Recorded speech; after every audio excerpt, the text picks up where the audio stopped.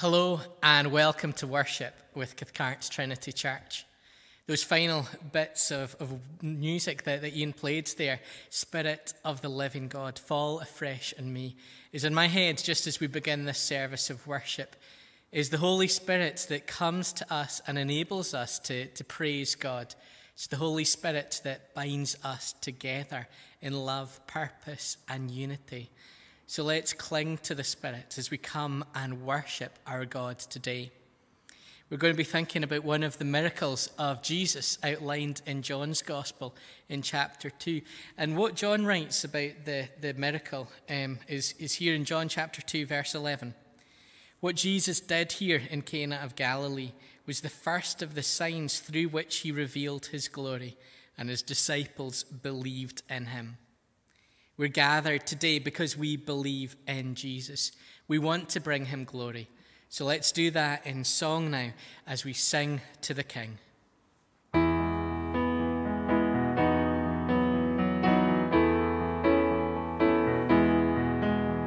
Sing to the King who is coming to reign. Glory to Jesus, the Lamb that was slain. Life and salvation his empire shall bring. Joy to the nations when Jesus is King. Come, let us sing a song declaring we belong to Jesus. He's all we need. Lift up a heart of praise. Sing now with voices raised to Jesus. Sing to the King.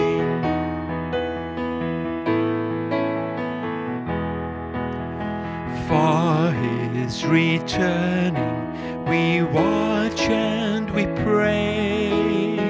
We will be ready the dawn of that day. We'll join in singing with all the redeemed, 'cause Satan is vanquished and Jesus is King. Come, let us sing a song declaring we belong to Jesus. He's all we need. Lift up a heart of praise.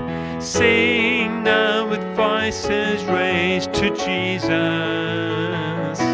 Sing to the King. Come, let us sing a song declaring we belong to Jesus. He's all we need. Lift up a heart of praise. Sing now with voices raised to Jesus. Sing to the King.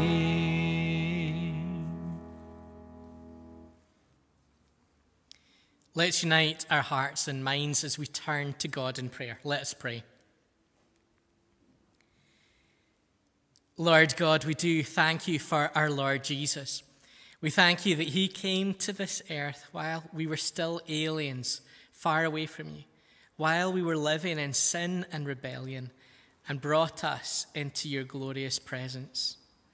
We praise and thank you for the love that he set upon us, love that none of us deserve, but love that you freely lavish upon us through our Lord Jesus Christ. We thank you that we can lift his name on high, we can glory in him, and we can tell the world just how amazing a Saviour we have. So Lord, we would ask that you would come and be at the heart of our worship of you today, that you would inhabit our praise, that the Holy Spirit would fire our hearts and inspire the thoughts that run through our minds, so that all would be an acceptable and holy offering in your sight. Lord, we thank you for the promise that we have been looking at through these last few services, thinking about the fact that you are making everything new. We thank you that you are transforming this world by your power, that you are at work within us, even now, helping us to become the people you call us to be. So, Lord, we ask that you would open our eyes more and more to the new work that you are doing, that we would be able to worship and praise you for it, and we would also be able to engage with you in it, that we would be able to work alongside you. Lord God, we're astounded by that fact that you invite us to come and labour alongside you, to work hand in hand, foot beside one another, working for your plans and purposes, working so that your kingdom might come. So, Lord, we ask that you would help us to do that. You would help us to fix our eyes on your kingdom, on what you have promised to do, and that we would seek that first and allow everything else to fall into place from that. We do thank you, Lord, that you have invited us to become part of your forever family, that you have called us to have a home in your eternal kingdom.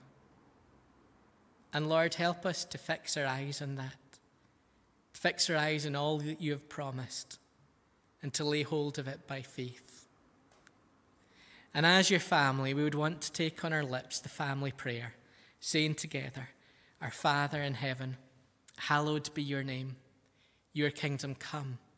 Your will be done on earth as it is in heaven.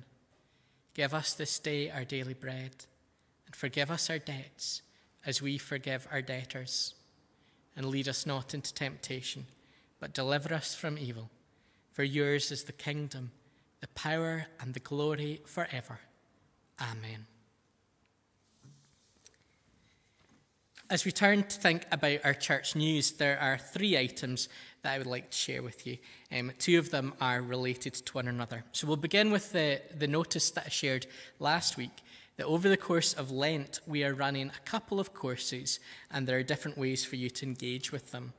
First of all, there is the prayer course, part 2, that deals with unanswered prayer.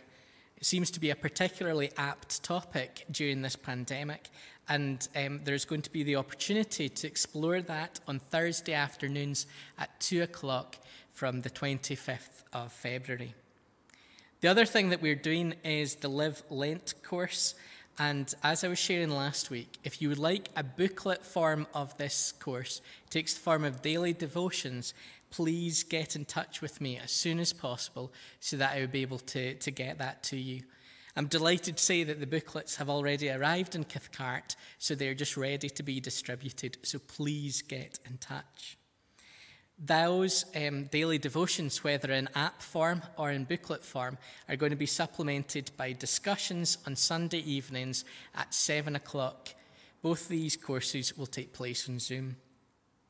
The other thing that I'm delighted to share with you is that this coming Saturday, that's the 6th of February, we have a prayer meeting that takes place between 9 and 10 a.m. It takes place on Zoom, and if you're interested in coming along to that, please get in touch with me, and I'll link you up with Dougie Payton, who is in charge of the Zoom for that. That's all I want to share at the moment, and we continue on with our exploration of the New City Catechism. We've reached question 5, which is a question that is rooted in question 4 that we were thinking about last week. Last week we were thinking about why did God create human beings, and today the question is, what else did God create? It's an important question because there are lots of religious groups out there that would say that different gods were in charge of creating different parts of the creation. But that stands against what the Christian belief would say. If we go to the answer that's shared with us in the New City Catechism, we see that God created all things by his powerful word, and all his creation was very good. Everything flourished under his loving rule.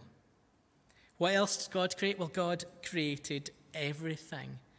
How did he do it? It goes on to say, by his powerful word. And his creation was good, very good. We've been thinking about that over the course of the last few weeks, haven't we? The way that God created the world that was perfect. Sin entered in and messed everything up. But God is working towards something that is going to be excellent in the new creation. So let's declare these words together. What else did God create? God created all things by his powerful word, and all creation was very good. Everything flourished under his loving rule. Let's pray. Lord God, we do thank you for this perfect world that you created. We're sorry that sin messed it up. Lord, our hearts long for the day when everything is going to be right and as it should be again, where everything is going to be under your loving rule. Lord, we want to flourish. We want to grow. We ask that you would nurture us today. We pray this all in your precious name. Amen. Our next theme picks up the amazing hope that we have in God, the peace that he gives us here and now. Great hymn, Blessed Assurance.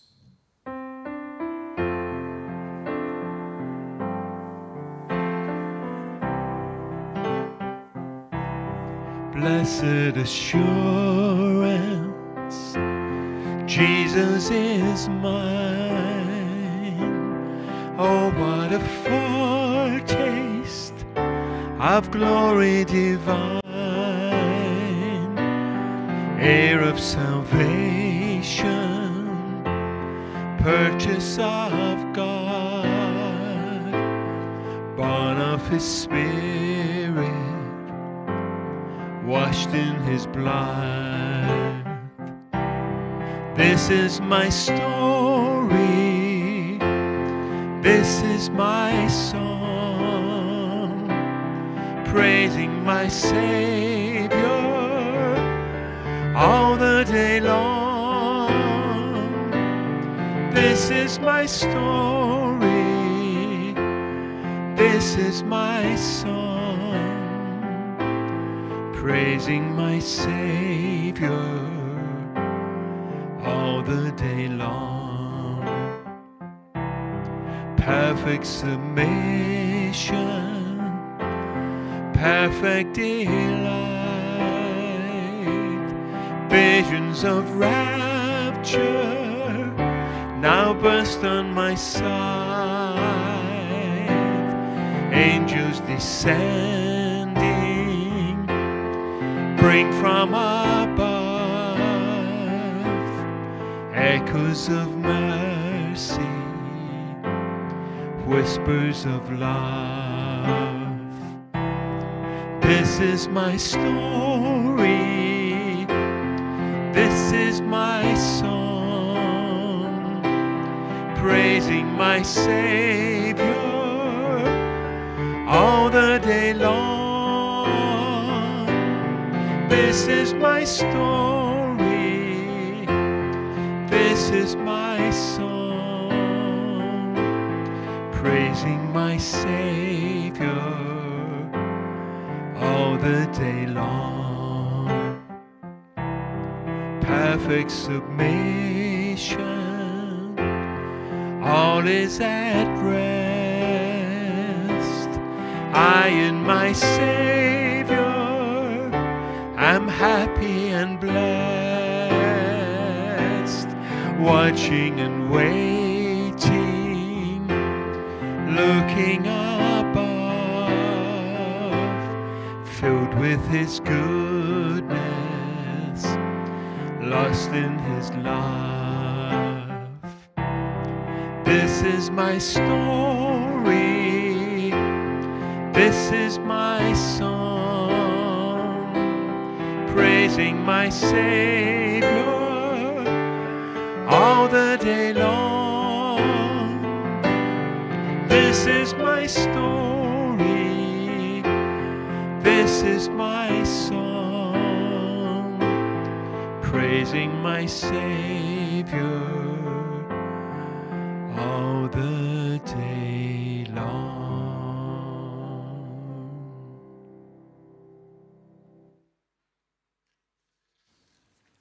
As I mentioned at the start of our service, our reading today is taken from John's Gospel, chapter 2, reading the first 11 verses. But before we do that, let's pray. Lord God, we thank you for your word. We thank you that you speak to us through it. So we ask that you would help us to open our hearts and minds to you, that you would come to us clearly, and that we would be able to understand, to believe, and to respond as you call us to. We pray this all in your precious name. Amen. So reading from verse 1. On the third day, a wedding took place at Cana in Galilee. Jesus' mother was there, and Jesus and his disciples had also been invited to the wedding. When the wine was gone, Jesus' mother said to him, "They have no more wine." "Woman, why do you involve me?" Jesus replied. "My hour has not yet come." His mother said to the servants, "Do whatever he tells you." Nearby stood 6 stone water jars, the kind used by the Jews for ceremonial washing, each holding between 80 to 120 litres. Jesus said to the servants, "Fill the jars with water." So they filled them to the brim. Then he told them, "Now draw some out and take it to the master of the banquet." They did so, and the master of the banquet tasted the water that had been turned into wine. He did not realize where it had come from, though the servants who had drawn the water knew. Then he called the bridegroom aside and said, "Everyone brings out the choice wine first, and then the cheaper wine after the guests have had too much to drink. But you have saved the best till now." What Jesus did here in Cana of Galilee was the first of his signs through which he revealed his glory, and his disciples believed in him. Amen.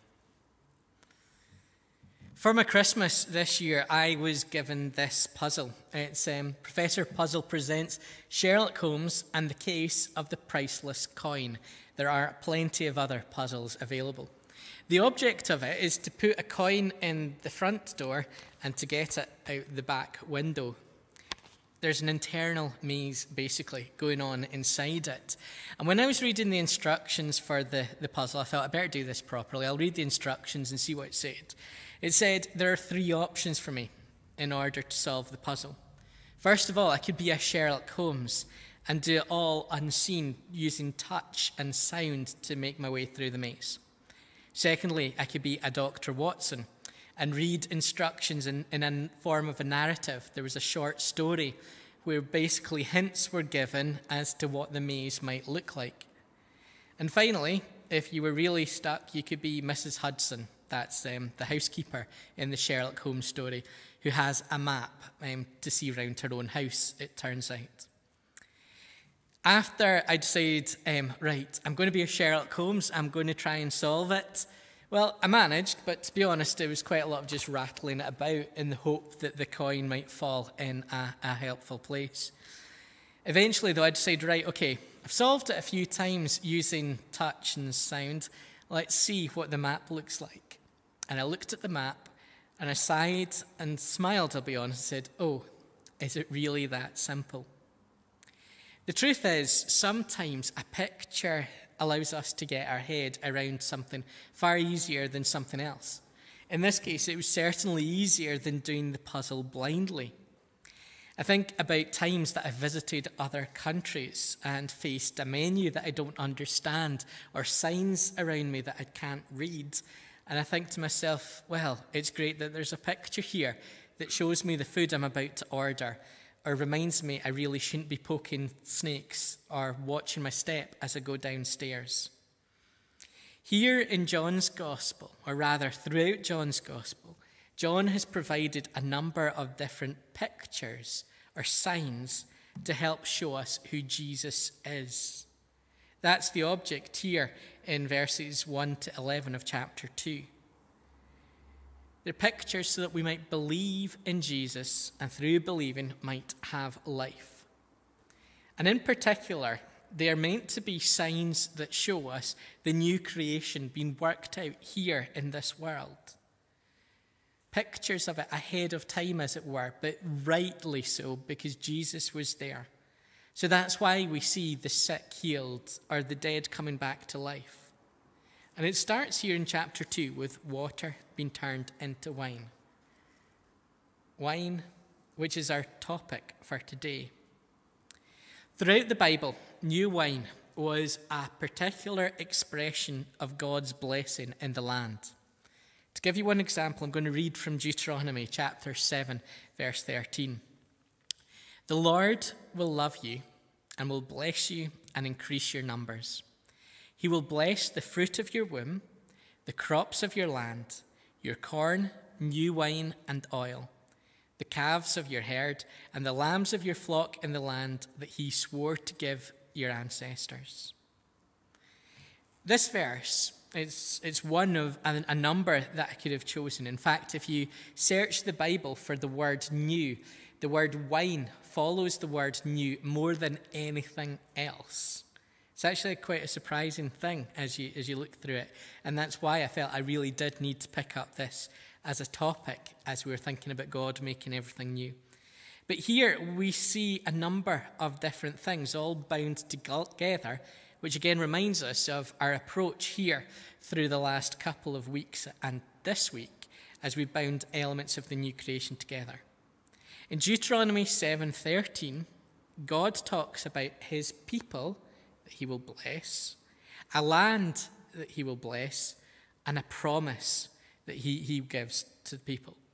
He gives people a place and a promise of blessing and binds them all together. And that's actually what we've seen in the new creation too. People, a new you. A place, a new heaven and a new earth. And a promise of blessing. That in one sense is the new wine that is hinted at right throughout the Old Testament scriptures. But on another level is far, far more. I actually really wrestled over this because I realized new wine is, on one level, a clumsy way of expressing the new blessings that God pours out. It's certainly something that could easily be misunderstood, but it is a shorthand in the Old Testament for an expression of God's fruitfulness as he sends his blessing upon the land, as he gives his people all that they need. You lose count almost. I certainly did. I gave up counting how many times it was mentioned there.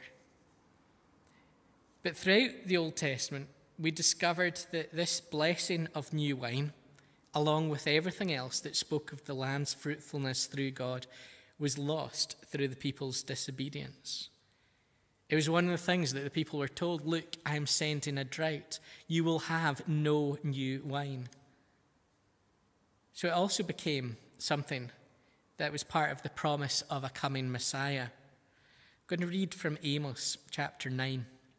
It's verse 13. It says, behold, the days are coming, declares the Lord, when the plowman shall overtake the reaper, and the treader of grapes him who sows the seed. The mountains shall drip sweet wine, and all the hills shall flow with it. That is to say, God is promising a day in the Messianic age when the Messiah has come of blessing that is far beyond anything that the people experienced through their own lifetimes. And that's what's picked up here in John chapter 2.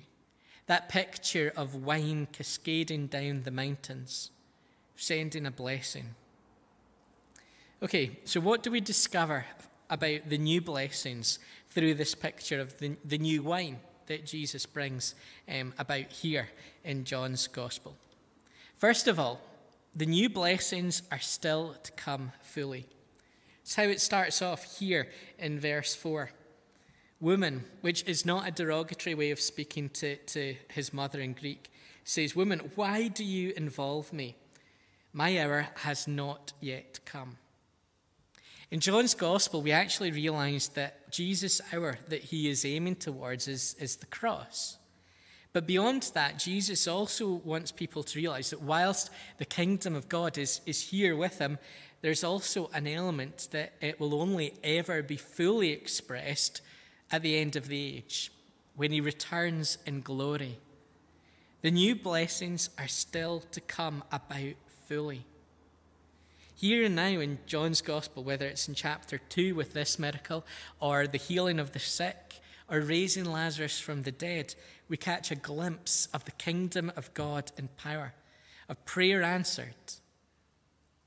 But actually, there's still an element of not yet. The people Jesus healed, well, they got sick again in the future. Likewise, Lazarus at some point died.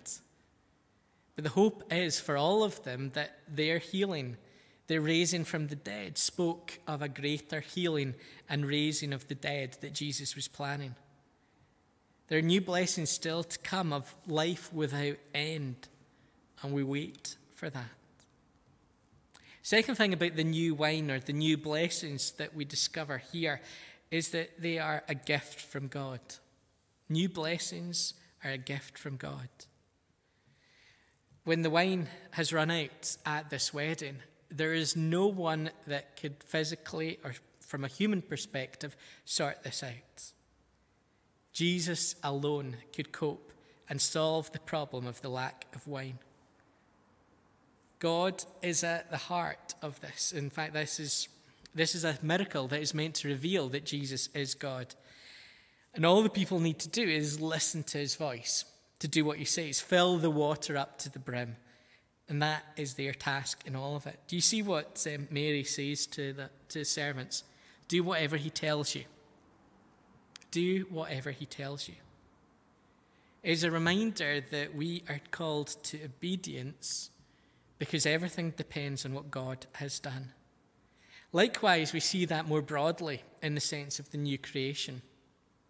Jesus, yes, calls us to obedience, to follow him, to live for him. But all that we see, whether it's in Revelation or in Isaiah, of this perfect kingdom, where there's going to be peace between people and the animals, where people will live forever and ever, well, it's all done by God. It's God who comes, we're told, and wipes tears from people's eyes, who is with his people. It is him who is given access to the tree of life. New blessings are a gift from God. Third thing we discover here about the blessings that God promises us in terms of the new ones for the new creation is that they are super abundant. The new blessings are in real abundance. Did you see how many litres of wine Jesus made? Say if we average the number, they were told that it's between 80 and 120 litres. So let's say there's 100 litres as an average in the 6 jars. Jesus made 600 litres of wine. That's not a little amount. In fact, I can't even picture 600 litres of anything. It's far more than this party needed. I don't know if you've ever organised a party and you've ended up with far more food than you thought that you would need. This is to the nth degree, so much bigger. But that's the picture of the blessings that we see throughout all of Scripture when God speaks about the new creation. That God's blessings are over and above anything that we can comprehend.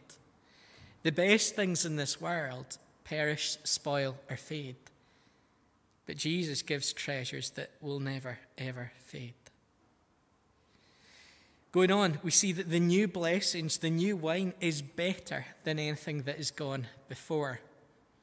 Again, here, the master of the banquet, he's the guy that's basically in charge of running the whole show, is basically saying, wow, this is amazing. And says to the bridegroom, why have you kept this until now? It is a reminder to us that as Christians, yes, we have blessings now, but there is much more to come. That God is going to do something utterly and completely amazing, something that is beyond anything that we can understand. And it's going to be amazing. And finally, we see here in that final verse, verse 11, that the new blessings are intended to bring about God's glory, to bring him praise. We'll flesh this more about next week as we think about the new song that God places on our lips, the new song that he has running through our hearts. But it's worth acknowledging even now that these blessings are meant to cause us to come and give thanks to God. It's been interesting over the last wee while. At night time, I have prayer time with the kids at home. And as we're sitting and doing it, one of the things I always ask is, what do you want to say thank you to God for?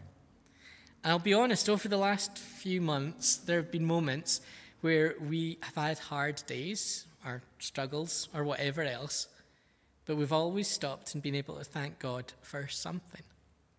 And it's interesting to acknowledge that. But that is what we were created for, isn't it? To worship God, to thank him and bring him glory, to praise his holy name, to thank him for the new blessings that he pours out to us. Blessings that are still to come, that are a gift from him, that are super abundant and better than anything that has gone before. But the question for us is then, so what? Well, on one level, there's that invitation to fix our eyes on what God is doing, on the eternity set before us, the treasures that cannot be taken away because God holds them safe for us as he holds us safe to lay hold of them. As I've already alluded to, there's that call to seek God's kingdom first, not our own plans and purposes, but to do his things and let everything else fall into place. There's a call to accept these gifts as they're given to us now. There are moments where the new creation pops into our lives in small ways as we hear God answer a prayer, as he speaks new life into a situation, as people turn from darkness and rebellion into that place of belonging to God. It also invites us to accept the Holy Spirit. It's really interesting in Acts chapter 2, verse 13, when the people at the time, day of Pentecost, that saw the apostles running out and sharing the good news all in different languages, the people say they have had too much wine, or that's what they say at least according to the NIV. Many other translations take it more literally from the Greek, and they've written there, they're filled with new wine. I think they've got that right. Because when we discover new wine here in the Bible, it was never just about alcohol. Alcohol was a substance that God has created that we've got to confess. Here and now, sin is warped. There are people that use and abuse alcohol in a way that hurts them and hurts the world around them. It was meant to be a blessing, but at some point we lost sight of that. But here, as the people in Jerusalem said, they're filled with new wine. On one level, they were completely right. They weren't drunk, but they had been filled with the new blessings that God pours out as part of his new creation, which includes the Holy Spirit. In Ephesians chapter 4, we read, "Do not get drunk on wine, which leads to debauchery.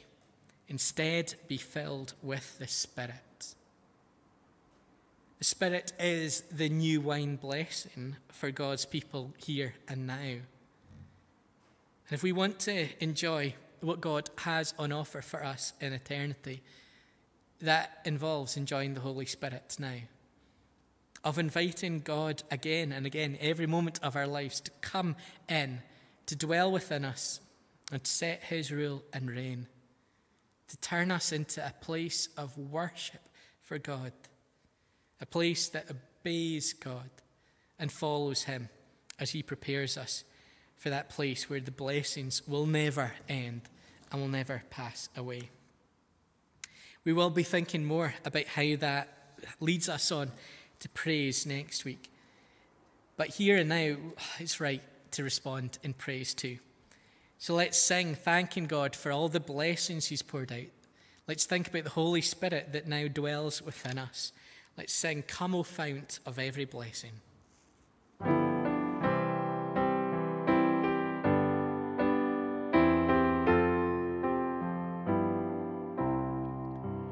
Come, O fount of every blessing, tune my heart to sing your grace. Streams of mercy never ceasing, call for songs of loudest praise.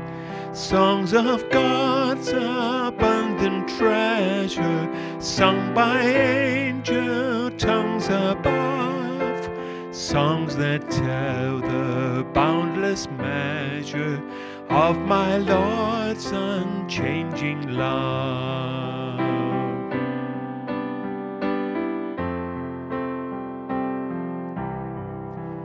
I remember God's great mercy. By His help I've safely come, and I know He will not fail me, but will surely bring me home. Jesus sought me when a stranger, wandering far away from God, and to rescue me from danger, shed for me His precious blood.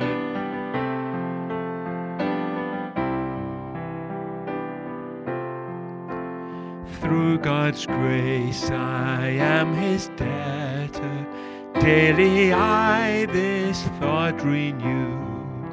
Let that grace, Lord, like a fetter, bind my wandering heart to You. Prone to wander, Lord, I feel it. Prone to leave the God I love. Take my heart, oh, take and seal it for Your courts above.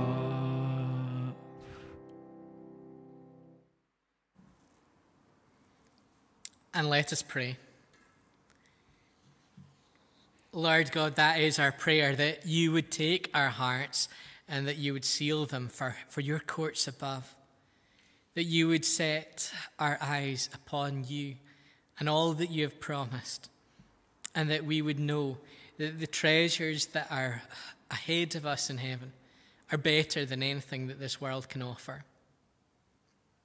Lord God, as we just mentioned it, I want to bring before You those that are struggling today with alcohol or with other substances.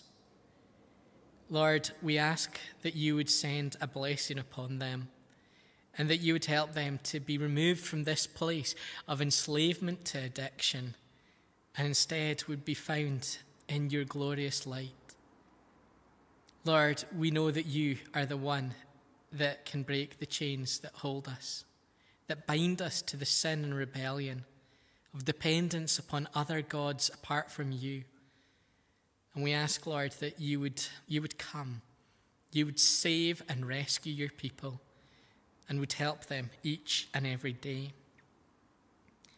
Lord, forgive us for those times that we forget that our hope is in You. Forgive us for those times that we forget to thank You and worship You for all those myriad blessings that You have poured out upon us. And we ask, Lord, that You would help us to live as people that have been blessed by You, so that this world might be blessed and might be changed as we live a life of love as we follow You. Lord God, we ask that You would continue to be at work in the lives of those in our community who don't yet know You. Lord, our hearts break to think that they're missing out on a relationship with You, and then also missing out on the eternal hope that You have given Your people as an amazing gift. We ask that You would give us, Your church, a clear vision of where You are calling us to serve, of ways that we can reach out to our community, of ways that we can share Your amazing love with them. We pray for gospel endeavours around our city, remembering all of the Christians and all the different ways that people are being supported at these times. We pray for ministers standing in front of, an empty room, seeking to preach Your word. Lord, we thank You that they are not alone, but that Your Holy Spirit is there with them, binding them to their people, binding all of them to you. We pray for those who are writing to their congregations, those who are engaging with your word through the television or other manners. Lord, would you ensure that all of your flock are surrounded with love and given the support that they need at this time? Lord, we would pray too, asking that you would continue to be at work in the organisations that we contribute to or are part of as volunteers. We think of the well up in Govan Hill and ask, Lord, that you would continue to be at work through this ministry, that those that come into contact with it would be blessed and would be released from all the confusion with forms and whatever else and secured in a place of blessing. We pray for the city mission, for the night shelter that is ongoing at this moment. We pray for the hotel that is being used and for the ministry that is going on there as people go out onto the streets searching for those that have nowhere to sleep. And also for the endeavours to ensure that after a few nights that people are homed somewhere safe and secure. We think again of the work for Hope for Glasgow and how they seek to enable people to be released from their addictions through strength found in you. Lord, we know that over the course of this pandemic, so many people have been turning to the wrong things to find hope. And Lord, we ask that you would help them to break free, to find you instead. Lord, we pray on for people's mental health, asking that you would be at work in all of this, that you would protect people's hearts and minds with your peace, and that you would give folk what they need. Help us to be there for one another. Help us to share your love and to be your blessing. And we pray this all in Jesus' name. Amen. Our final hymn today was picked for one of the last few phrases in it in regards to God preparing a table before us and just blessing us, pouring out oil on our head. We'll sing together, "The Lord's My Shepherd."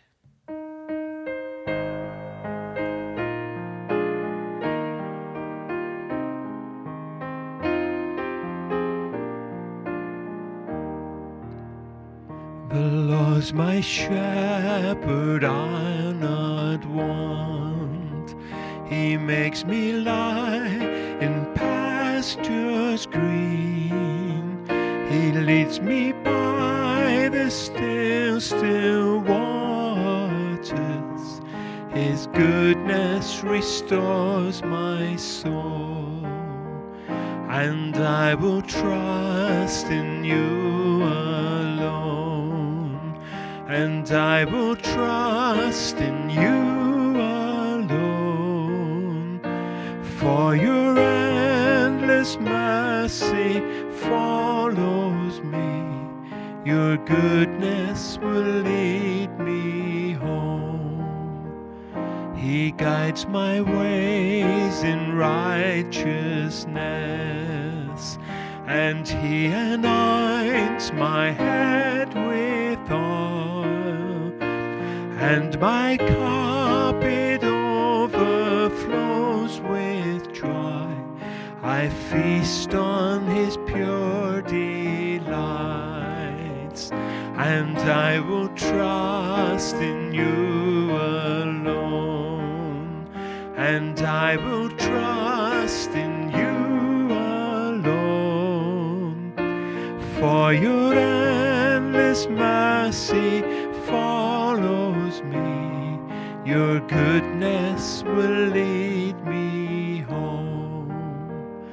And though I walk the darkest path, I will not fear the evil one.